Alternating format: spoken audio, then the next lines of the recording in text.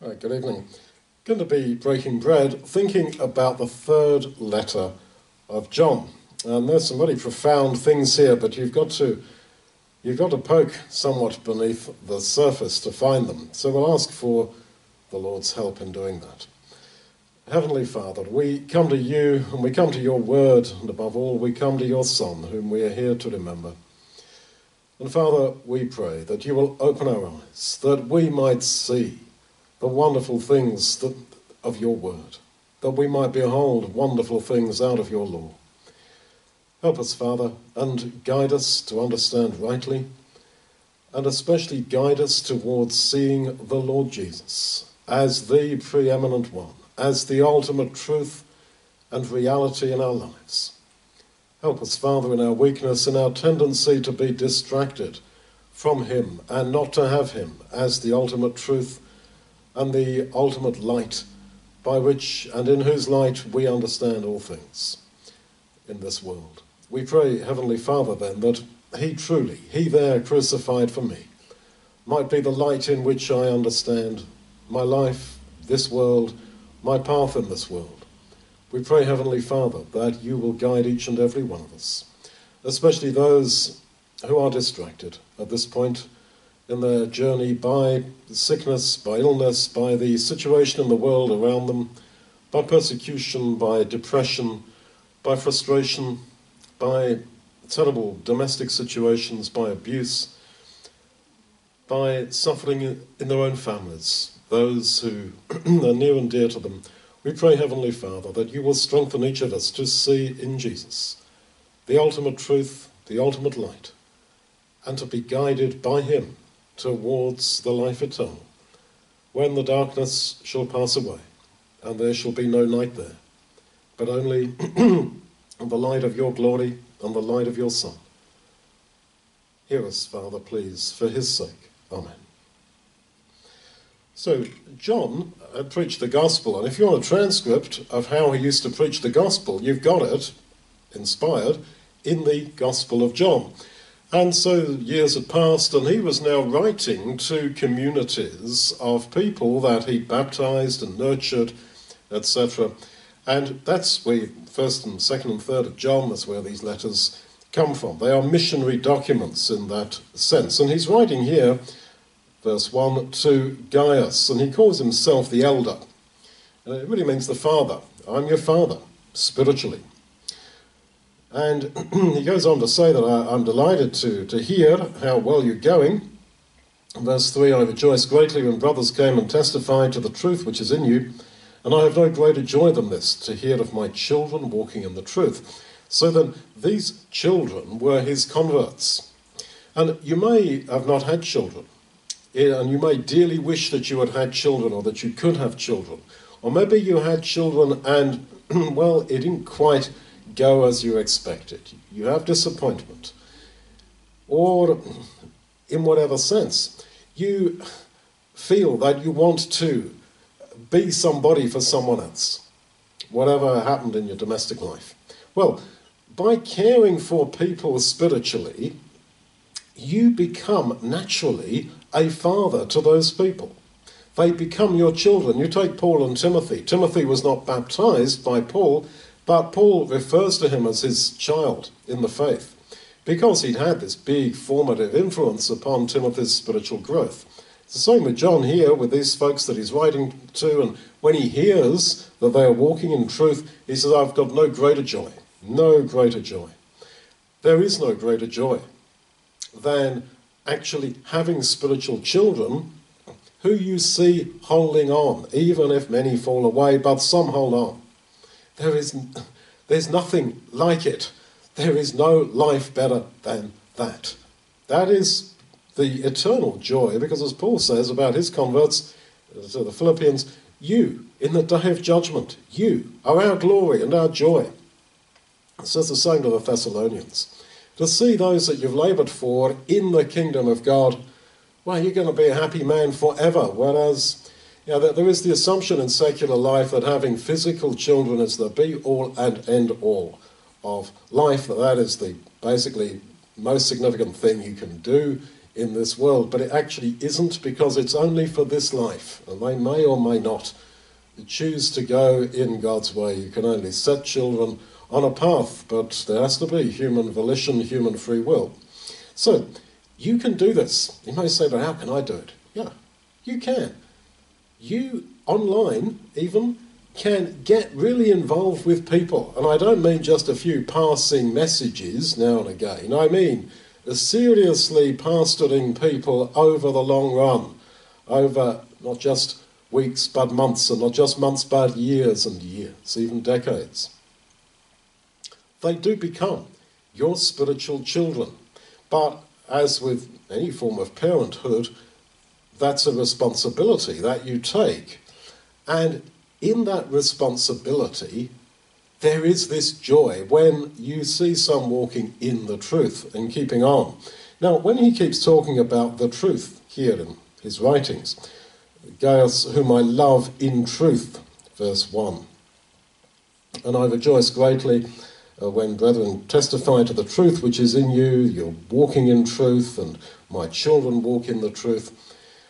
I suggest that John in his writings uses the truth in the same way as Paul uses the term in Christ. John's gospel has defined the truth as the Lord Jesus. I am the way, the truth, and the life. And so when he talks about walking in truth, I don't think he simply means that you are correctly understanding the Bible on every academic point. He's talking about life lived, walking, daily life in Christ, and the truth, Christ, the Lord Jesus, the Spirit of Christ, the Spirit of truth, which John has spoken so much about, or recorded so much about, in the Comforter passages, 3 whole chapters, John 14 to 16, the Spirit of truth, the Spirit of Christ. If that is in somebody who you've mentored, if you see that the Spirit of Christ is in them, that's a success. That is a tick. That is, well, you've got no greater joy. And if they walk like that to their grave, and you bury them, and you pastor them until they fall asleep in Jesus, and you know they've got the Spirit of Christ, that is the ultimate experience. And we can all be involved in this. This is the trouble with the idea of some people being a pastor and other people just being the attendees at the meeting, at the church. No, we are all in this. We are a priesthood. We are all priests. 1 Peter 2 is very clear about that we are a priesthood, all of us, not just some, not just one tribe of Israel, but all of us are priests. So, he says in verse 2, I pray that in all things you may prosper and be in health, even as your soul prospers. I don't think he's wishing him simply good health and general prosperity.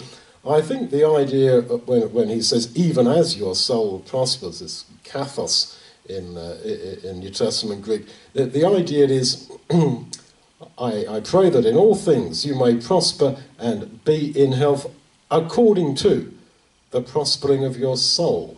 So I think he's saying that it's your spiritual prosperity and spiritual health, that is all things to me. That's what I'm concerned with.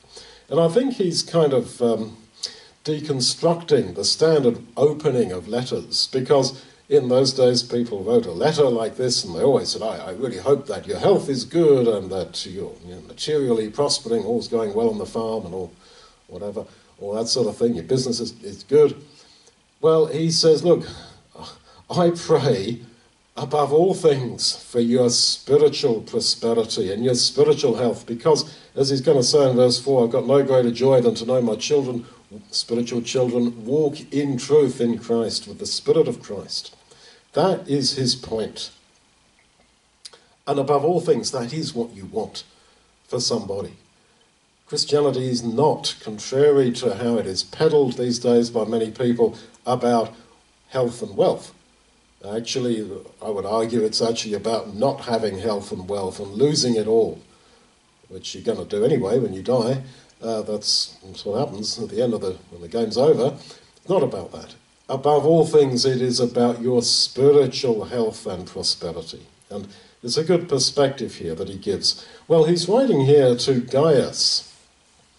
Gaius is one of the most common names in the Roman Empire. There are 3 people called Gaius in the New Testament, but I reckon this is just a standard name because, well, I say it's one of the most common names in the Roman Empire. I mean, they've looked at all these inscriptions. There's a huge wealth of material from first century Roman Empire, and they've looked through it and noticed what names were the most popular names. Gaius was very, very common, one of the most common names. It's like, writing a letter to Jose in Mexico. Well, there's a billion Joses in Mexico, or Dave in London, or John in Sydney, or whatever it might be, or Vladimir in Russia.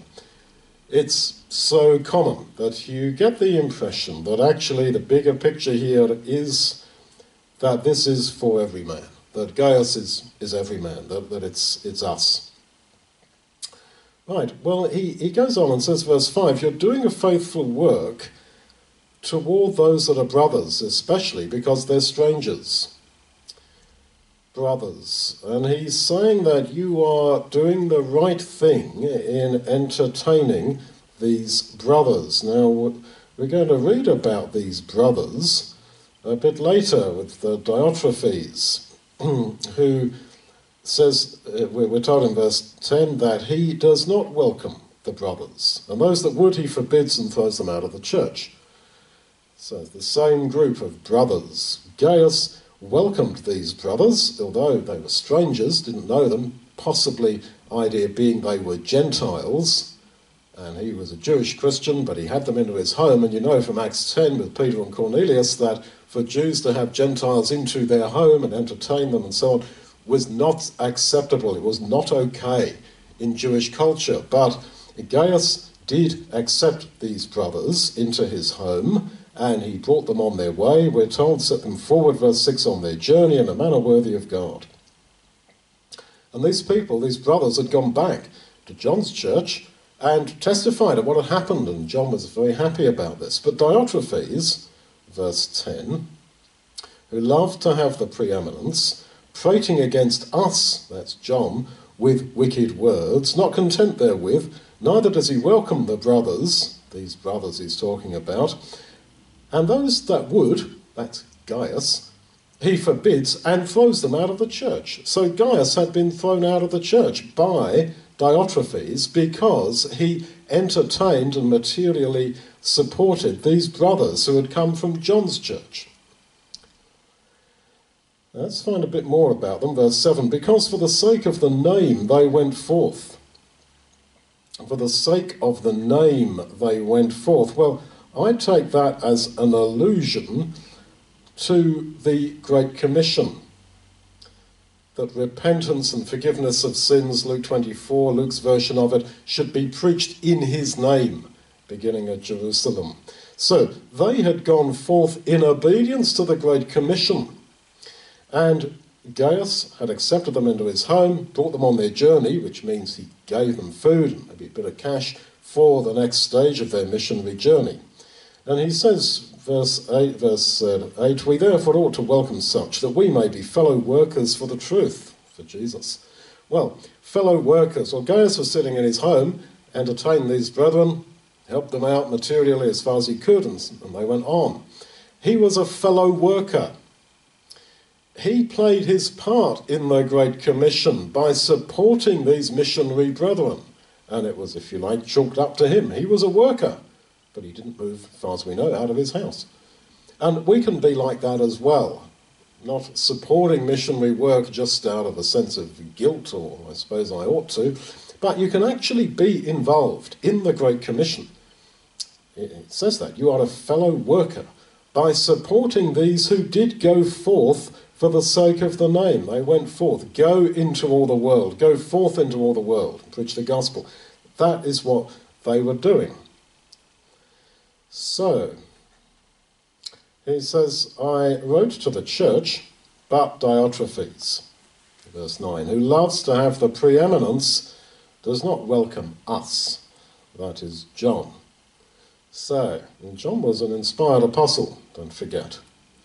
And Diotrephes didn't want him. Now, Diotrephes means literally one raised, one brought up by God, one trained by God from childhood, one who'd been raised by God. Diotrephes, that's the idea. One that was raised by God. Someone who had been schooled in the ways of God from childhood. Possibly he was Jewish, though all these names are sort of Latinized, kind of Roman names. Possibly he was Jewish, and he didn't like the idea of having these Gentiles, especially if they were going out fulfilling the Great Commission, preaching the gospel to the Gentiles. He didn't like the idea of having these guys in his home, as he saw it. And he loved to have the preeminence.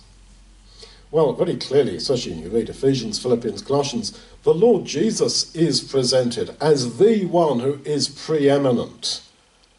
But Diotrephes, although he was technically a Christian and an elder of this anonymous church, didn't see Jesus as preeminent. He didn't see the lordship of Jesus. He wanted to be the preeminent one. And I think John surely has in view the Lord's words that whoever wishes to be first shall be last of all. You've got to want to be last, and then you'll become first in the kingdom. So the idea is that this Diotrephes, this elder, is in fact, because he wants to be preeminent, is in fact last of all. He is actually very weak spiritually.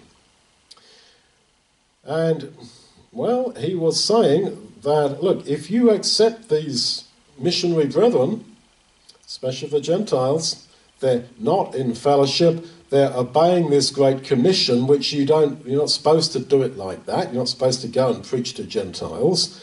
If you have them in your home, or if you in some way support them, I will chuck you out of the church. And that's what had happened to Gaius. And this is why John's writing to him, comforting him. Well, that's what happened. Very human. I don't normally give personal asides in my talks, but I'll give you one here for a reason. When I was a young man, teenager, I looked at the Great Commission and I wondered, does this apply to me? Does this apply to us generally in this world? And what was the content of that Great Commission? The Lord says, I've risen from the dead, now go and tell this to everybody. This is the gospel. Preach to them, baptize them, and teach them all things that I've commanded you. And I wondered, what is the content of this gospel, and does it apply to me personally? As a young man, I came to the conclusion that it did apply to me. And that according to frames of my own limitation, I should devote myself to that. And despite many, many failures, morally, spiritually, you name it, imperfections in the imitation of the Lord Jesus, I did give my life to that. And I'm going to look back on, 40 years, and I did. I did go that way. And what did I find? Yeah, I baptized people. And I bumped into people like Diotrephes. What I'm reading here, is the story of my life. That some dominant individual, who's respected in his church, prated, as he says here, with wicked words against me, slandered me, did me down. Anybody I'd baptized, out. Anybody wants to support those who I've baptized, out. Forbids them from helping those who are doing this work of the gospel and throws them out of the church. This is what I saw in my life for 40 years. But in those 40 years, I was 35 years, 40 years, whatever. In those years, I was reading 3 John. I've always been quite a fan of the Bible Companion. And in that reading table, you read 3 John twice a year. Well, years I used it, years I didn't. I probably did read this text at least twice a year. And it wasn't until many years, decades of reading this, that it suddenly came true for me. And I suddenly saw it. All the pain I had because of people like Diotrephes and pain for other people as I saw them being cast out of the church and all this sort of thing. Yeah, suddenly I saw it. This is exactly what I'm going through. Now, I said I don't like personal asides. What I want to say to you is this, that there's stuff that you've gone through and are going through in your life. And those things are not without precedent. When you read the Bible, it is pretty well, you could say, nearly all of it, apart from possibly the law of Moses, is all biography. It is about people. It is about people. Really? And we all like reading biography because you start to see something of yourself in that person. You look at the Bible, you think, why were these incidents chosen? Why were these people chosen? There was loads of believers, but only a few of them, relatively speaking, are recorded in the Bible. And when you read the accounts of their lives, you inevitably only read a few snatches of something that happened in Abraham's life, and then 30 years later you read something else happened. You don't read what happened in between. It's not, detailed biography, but it is biography. And it's about people. Simplest term. Why did God make the choices that he did? And I think this is the reason. So that this wonderful book, the Bible, becomes a living word. A living word. That it is not a dead letter, but God's word comes alive. When you start to see, whoa, this is me. When previously you thought, well, nobody understands. I cannot explain. You would not understand. I'm sure that we have all felt that. I can explain. I won't explain. I won't start. Because you would not understand. Oh, you're my friend and you're my mate and all that. We've all gone through that. And that is what it is to be human. That is what it is to have life experience. That is what it is to suffer. But you see, where it gets so onerous and so burdensome is when you feel it is so unique that what I went through, what I go through, is without precedent. It is not without precedent. There's a beautiful little passage in Romans 14, that we through patience and comfort of the Scriptures might have hope. That we through patience and comfort of the Scriptures might have hope. How does the Bible comfort you? In this way. If you read it sensitively and thoughtfully, you don't have to be clever or smart or whatever. Just read it or listen to it carefully, slowly and thoughtfully. You will start to see that there is an arm that comes out of Scripture and cuddles you and gives you a hug and comforts you. But wow, now I see it. I'll give you an example. The Lord Jesus in the wilderness, for 40 days, tempted, etc. He answers the temptations by quoting all the time from Deuteronomy. In fact, from a very small part of Deuteronomy, the 3 quotes he makes are all from either Deuteronomy 6 or Deuteronomy 8. He's thinking, here I am, 40 days in the desert, suffered a hunger. Oh, Israel, 40 years in the wilderness, suffered a hunger. Ah, now I get it. And so it is with us. And so, as I say, years, decades of reading 3 John, didn't quite see it until one day it was as if an arm came out of 3rd John and was like gave me a cuddle, like gave me a hug. Hey, Duncan, you are not alone.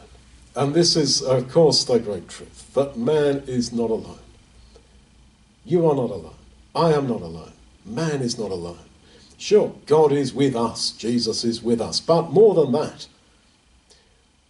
that is sort of on a kind of vertical level, but on the horizontal level, at least over history, others have gone through, in essence, what you are going through. So quit all the thinking that my position, my situation, nobody could imagine, nobody could understand.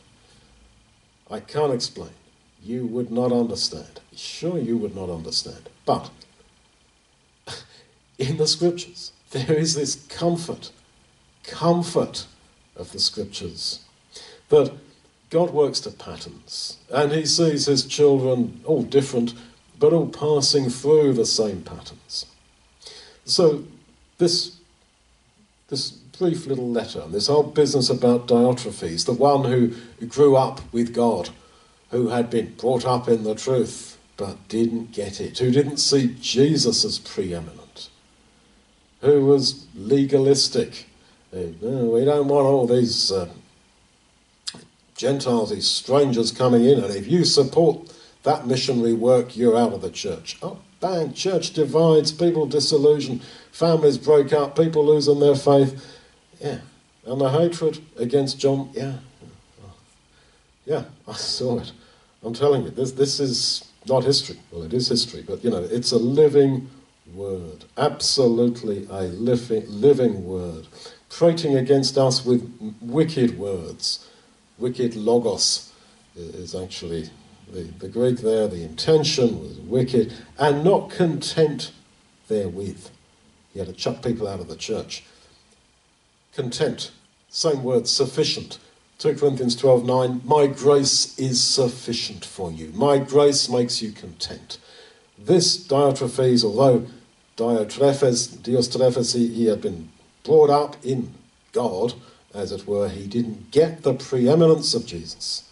He didn't see his utter lordship before whom we fall on our knees, and all interpersonal conflict and strife has to finish before the cross, before him there lifted up in glory to the height of preeminence. I understand Jesus is not God. I'm ranting, raving, non-Trinitarian, but he was lifted up in glory. His preeminence is such that before him every knee shall bow and every tongue shall confess that Jesus Christ is Lord, to the glory of God the Father. And we are not looking for the preeminence. Diotrephes did. And God's grace, the grace of Jesus, was not content for him, was not sufficient for him. He didn't feel content. He had to get his self-worth by kicking somebody else out, by having his bit of power in the church. Yeah. For us, we then are to follow not him, but obviously the way of the Lord Jesus. Well, to cast someone out of the church, this is exactly the term that's used about the believers in Jesus as Messiah being cast out of the synagogue. You've got the same in John 9, where the healed blind man is cast out of the synagogue. They cast out Jesus from the vineyard of Israel. And yet, casting out is the same word used about rejection at the last day. They will be cast into outer darkness. Cast out. The bad fish are cast away. What these people do to others by casting them out of the church, it will be done to them. I am afraid that in all intellectual, expositional honesty, that is unfortunately the conclusion. And he says, 11, do not imitate such evil.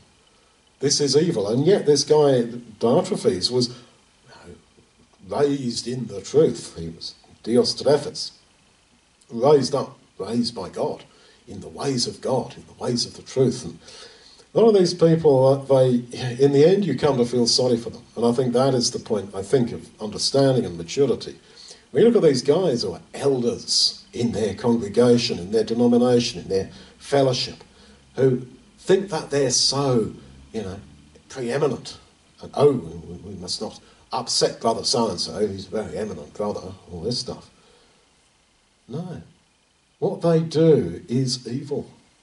It is evil. That is what it says here. To cast people out of the church. You don't do that. Over some argument about missionary work and who you say we should accept these brethren, we say you must not accept these brethren. You accept these brethren, well, I'll chuck you out of the church. This is evil, he says. And, we all I can say is that we have to give due weight to this. And don't say, oh, well, it's not me, I'm just some humble little guy. The brethren, the committee made the decision. No, you're all caught up in it.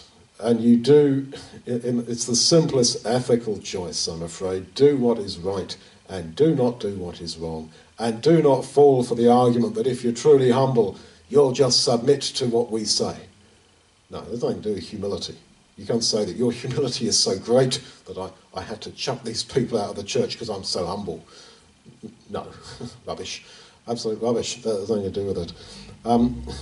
You've got to be very careful that you are not led into sin by people like Diotrephes. You've got to be very careful. So this casts them out. He throws them out of the church. That word, that phrase is very often used in the contemporary writings that have been found about clubs and societies. That people were, it's like a technical term, thrown out of the society, thrown out of the club, didn't keep the bylaws or didn't pay the subscription or whatever, so he was thrown out of the society, the club. There were lots of clubs and societies in the Roman Empire. In Roman culture, there was a lot of these clubs. And I think the idea is that Diotrephes was treating the church like it was a human club, like it was a human society. And it isn't. The body of Christ is unique. It is without parallel. It is without compare. It is different.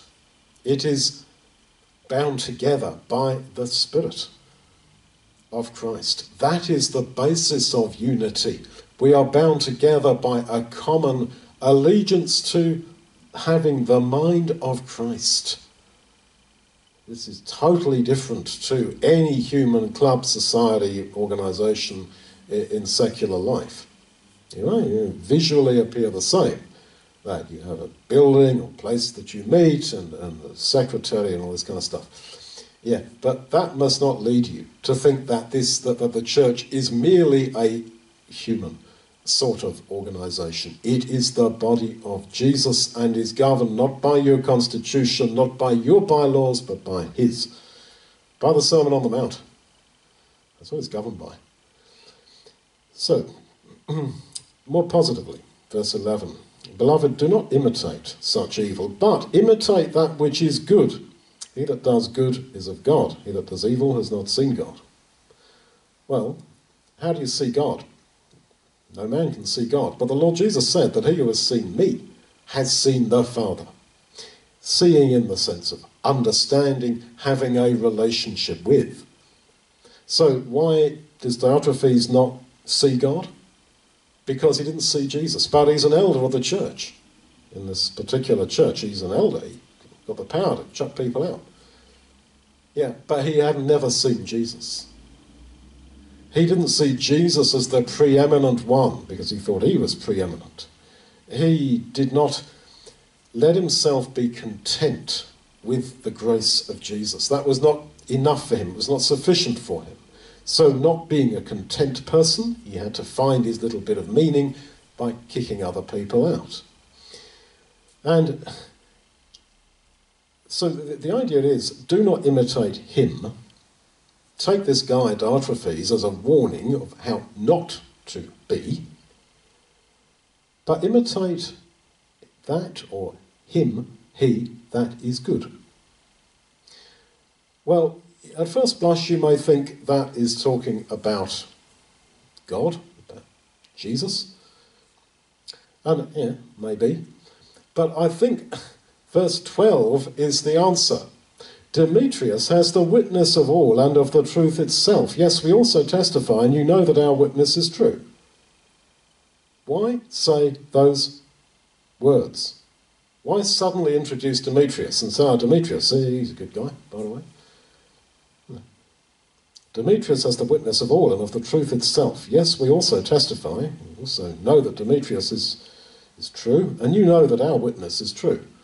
Why start talking about another guy, another brother, Demetrius? Well, let's start talking about him. Well, here's my take on 3 John. 3 John is about 3 people. It's about 3 men. 3 John is about 3 men. Gaius, Diotrephes, and Demetrius. And Gaius, as I say, the most common Roman name, every man, every John, every Bob, you and me, is being told, do not imitate Diotrephes, but imitate Demetrius. I do not see the function of verse 12, unless that is the case. You see, verse 11, do not imitate such evil, but imitate he that is good. He that does good is of God, he that does evil has not seen God. Demetrius has the witness of all, and of the truth itself. Yes, we also testify. You know that our witness is true. So I think Gaius, who is us, who is every man, has the choice. Do you want to imitate Diotrephes, or do you want to imitate Demetrius? Well, straight away you want to know who is Demetrius. But before we come to that, remember that these folks in the first century were largely illiterate. They were not Bible students. They didn't have access to the scriptures, to the scrolls, etc. Much of the New Testament was not in widespread circulation. It was all based on what you heard. And what modelled Christianity was people. And that's why very often there is exhortation to imitate good examples of people. I'll just read you a few of them. Hebrews 13. Remember those who led you, who spoke the word of God to you, and imitate their faith. Imitate them. Paul a couple of times says, be imitators of me, and it's this word for mimicking. Mimic me, like a little child does. You also became imitators of us and of the Lord, he wrote to the Thessalonians. You, brethren, became imitators of the churches of God in Christ Jesus who are in Judea. Hebrews 6, that you may be imitators of those who through faith and patience inherit the promises of Abraham. So, I think that this is so, that we are to imitate people, that we might imitate the Lord Jesus. And that is why example is so powerful. That is why you can become a role model to new converts very easily.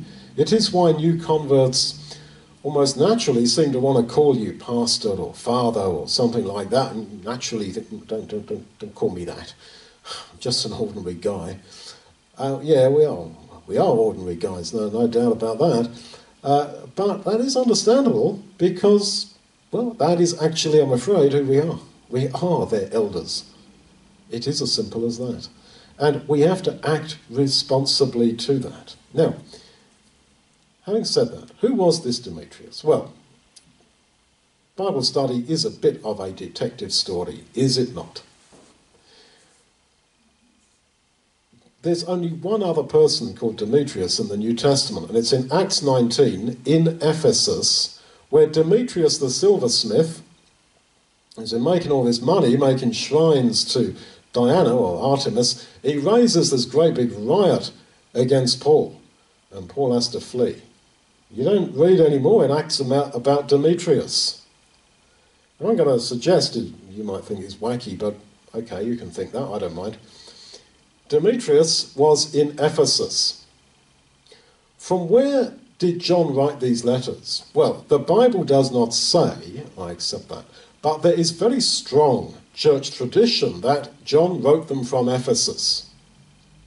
That tradition is in terms of letters and writings. Irenaeus, for example, very clear about this. A number of the early writers are clear about it. Church tradition, you've got to be pretty leery of it when it comes to doctrine, to theology, but in terms of basic history, probably it's not that far off. The connections between John and Ephesus are very strong in the writings and the history of the time.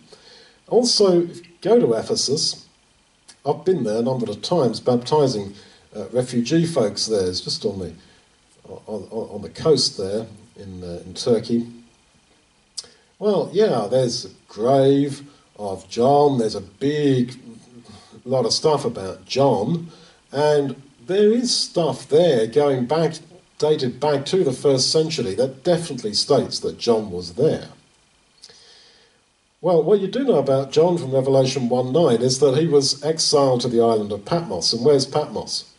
Just off the coast of Ephesus.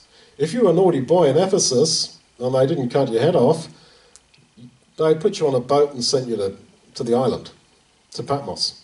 It's not far at all from Ephesus.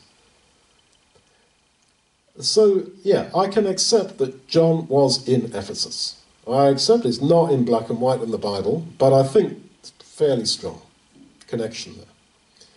Right, and who was in Ephesus? What happened in Ephesus? Demetrius, the silversmith.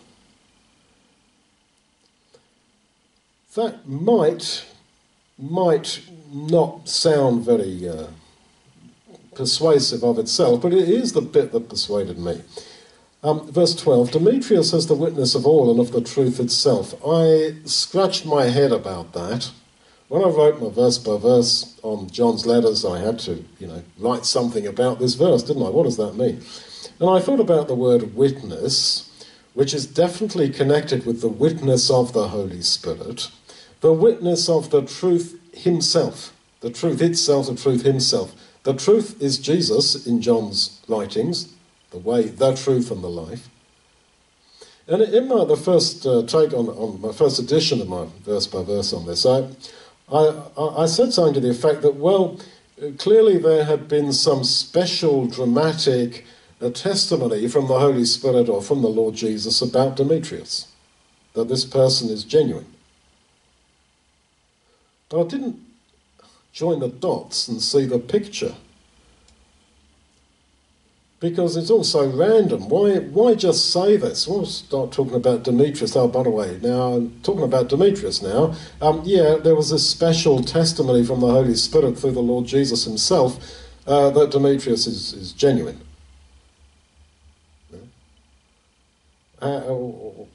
Why? Why just start talking about that? And I just assumed, I guess that was just some local private issue of no particular significance to us. The Bible is all significant to us, just that we don't put it all together at times.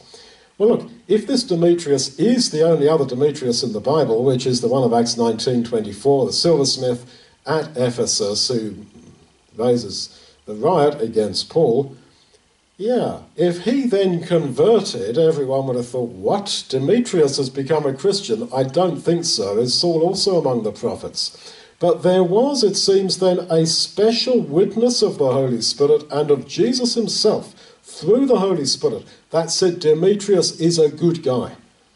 And John says, yes, we also testify, and you know that our witness is true. John's saying, I know him, and I'm also testifying. He's the real deal. He's a good one. Demetrius. Right, so back to 11. Do not imitate such evil. Don't imitate Diotrephes, but imitate he that is good, he that does good. Demetrius is of God. He that does evil, Diotrephes, has not seen God. Doesn't have a relationship with God. But follow Demetrius. So I think he's saying to Gaius, look, don't follow Diotrephes, follow Demetrius. And there you see the huge power of the Lord Jesus to change things, to change people. We all tend to feel, I am absolutely hemmed in life, hemmed in by my own personality, by my own history, by my own background. I can't change. I want to be like this. I don't want to be like this. I want to be like that and not like this. But I'm just hemmed in. That's how it feels. I can't change. People are addicted to all sorts of different things. They are set in a groove of psychological life, of thinking, of thought and behaviour and so on. This is where Jesus changes people. This is how men and women who came into this hall where I am standing here, as alcoholics and drug addicts, quit and changed. This is one reason our church here grew in the way that it did, because of the testimony and the example of men and women who really did stop drinking, and other people like, how'd you do it? It's like going to church. It's a soup kitchen, the soup kitchen up there in Edwardson's, yeah, they do a church. I go to church and all that. I got baptised and I got a bathtub down the side of the soup kitchen. Yeah. You can change. I can change. We are not inevitable sinners. We are not inevitably in a groove of this or that or the other. We can change. Look at Demetrius, and even if you think I'm just seeing things about Demetrius. Look at Saul of Tarsus. Look at all the people we know did change. Look at Nebuchadnezzar. Look at all sorts of big-time sinners who changed. And that change, that same power of change, of deep transformation, is available to us today. And this is the whole point of our continual engagement with Jesus on the cross. Because it is he there, and his example, his passion for us, the gift of his life, of his Spirit, breathed out towards us in his last breath. It is that which transforms. It is that which changes men and women. It is that breaks the groove, that breaks the addiction, that breaks the circle. That is the circuit breaker. And we come to him now,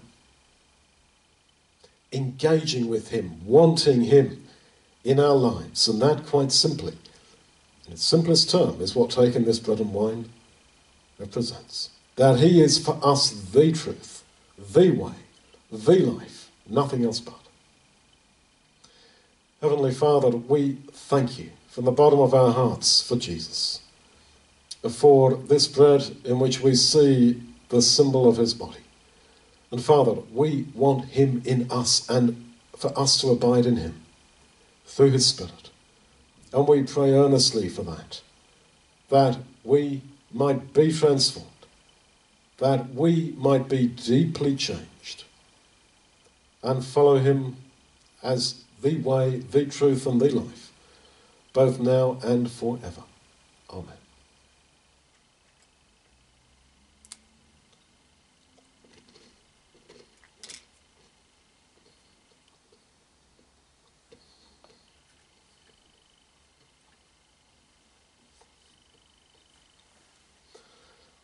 Heavenly Father, again we thank you for this wine in which we see the symbol of the blood of your Son.